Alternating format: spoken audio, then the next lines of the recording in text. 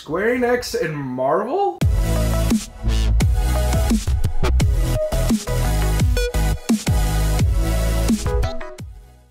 Hey new types, what's going on? My name is Spencer and welcome back to Japan Talk. I'm just gonna get right into it. Square Enix and Marvel just announced they are collaborating for a multi-game partnership with the Avengers project. Marvel tweeted yesterday an exciting announcement will be coming, and Square Enix community manager Amy Graves said keep an eye on their social media feeds, and today they uploaded a teaser trailer for what's to come. Now we know the game is being developed by Tomb Raider developers Crystal Dynamics in collaboration with Eidos Montreal, the Deus Ex developers, so we can speculate it could be an action-adventure series. However, according to Marvel, they said the game will introduce a universe gamers can play in for years to come. So what does that mean? Can we see some kind of Avengers MMO? We know that Square has experience with MMOs for Final Fantasy XIV, and it could very well compete with DC Universe. More information, however, will be coming in 2018, so that's kind of annoying, but honestly, let's let Square Enix focus on what matters, prodding Nomura to finish Kingdom Hearts 3.